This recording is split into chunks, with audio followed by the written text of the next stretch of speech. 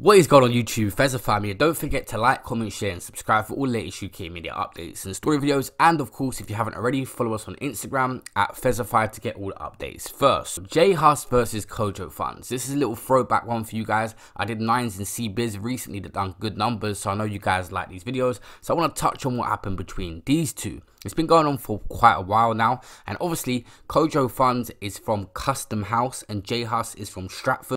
These two areas are both in Newham and are only about 20 minutes apart, and obviously had problems before the whole J Hus and Kojo Funds thing. It was on road that it was going off. So it started on the roads and it's transferred into music, which Kojo Funds even said in an interview, and they clearly have problems with each other, but they're not very direct about it. I mean, Kojo Funds has been asked about it on Vlad TV and didn't really comment, but they have sent shots across the years, which I will touch on for you guys and of course break down. But guys, what do you want to see next? Do you guys want to see the Bugsy and Chip breakdown of their beef? Do you want to see the CBiz and Fredo? What do you want to see next? Comment below. As always, I like going through the comments. You guys always pick the latest video ideas, and if you didn't see my Bugsy Malone the story video on Monday, make sure you check that out. Let's get into this video.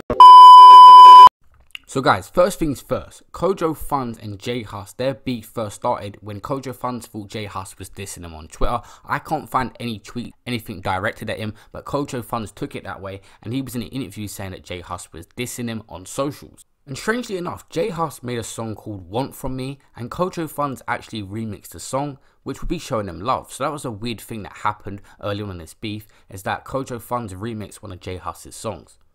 I don't know if J Hus took it as disrespectful that Kojo Funds was just like biting one of these songs, but he did actually respond on a song called Delajore and actually go at Kojo. He said, "Little Kojo's scared, Kojo's stressing, Kojo ran off, left his blessings, left his pride, left his brethren, Kojo's lying, time for confessions, Kojo what, Kojo who, Kojo, oh I got more funds than you." Very direct from J Hus, and the first shot he sent at Kojo Funds. And he also said, "Don't act foolish, you know what your crew did."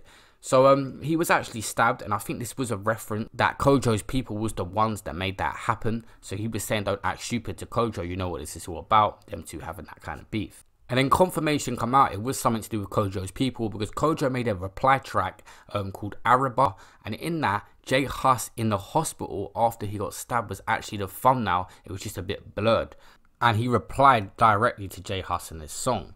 He said some deep stuff. He said, "I'll catch him slipping like black butter, that I cut him up with a black cutter, and I leave him in Stratford gut." Also in that song, of course, he said 16th, yeah, that's my postcode, you don't want to come to my zone. Obviously co-signing where he's from, and literally co-signing the beef against J Hus and his people. The end of this track was so deep, and literally one of the harshest things. He said, "Stab to your chest, say oh man." Of course J Hus had been stabbed. He said it again, "Stab to your chest, say oh man." And he said, hustler crazy, ah squarehead. Of course J Hus normally says hustler baby, and he said hustler crazy, and he called him a squarehead at the end. But in the track Kojo Funds made called Warning, it was a bit more direct, because he said, "It's a warning, catch a pagan boring." J Hus had been stabbed, of course. "It's a warning, catch a pagan snoring." Kojo Funds had the song Done Talking, and a lot of people believed he was done talking in a J Hus beef, going back and forth with him, and wanted to take this to the roads and actually do something about it. And J Hus did actually respond to this on Mostat's track Dealers and Robbers. He said, "I thought they was done, but they're talking again." J Hus basically saying that Kojo Funds are doing more talking by even making that song, and still that they're going back and forth, and there was a clear beef, and stuff would happen in the future as well, but this was the early disses on actual tracks that they had against each other. So J Hus was jailed for 8 months for carrying a knife back in December 2018. Basically he was caught carrying the blade in Stratford, East London, near to where he lives, up near the Westfields. And this was crazy. Kojo Funds actually took time to respond to it, and J Hus has carried a knife before, so he's lucky to get the sentence he did. And Kojo Funds was basically saying that he shouldn't be carrying when he's got all that fame in this position. He should have people around him that can do stuff like that for him. Let's get into that clip. Carry shit on the roadside, they ain't real. They're not real to you, fam. You feel me? So you should use your brain. Listen, man should have clocked this shit from the beginning. You get me? You're not gangster, brother. You're not gangster. You ain't been out here, man. Man's really been out here since 08. You feel me? You just come around, brother. You're there around some fake ass niggas, bro. You get me? Like, come on, man. You should have clocked it from the beginning. Nah, you're facing some struggles right now. Like, you're stressed, brother. How you gonna feed your family if you're not around? You feel me? Come on, man. To be honest, without this being a diss, I do understand where Kojo Funds is coming from. That Jay has had so much money, he's putting himself in silly situations, which I'm sure he's going to learn from. But him being stabbed before is probably why he carried it, worried about something could happen to him again, especially being in that area and the stuff that's going on. But Kojo Funds also continues and talks more on the subject.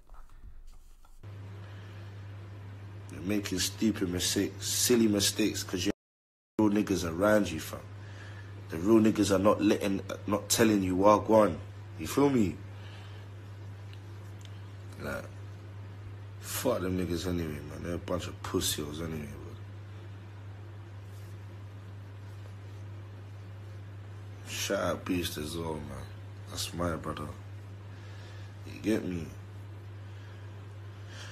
More of the story, people. Keep real niggas around you. You see it? If you weren't meant for this, you weren't meant for this, brother. On some real gang shit, brother. Listen, you see me? I'm a rapper. I'm just a rapper. That's it. J Hus served half of his sentence doing 4 months, and he was brought out by Drake as soon as he come home and had one of the biggest comebacks in 2019, which was absolutely crazy.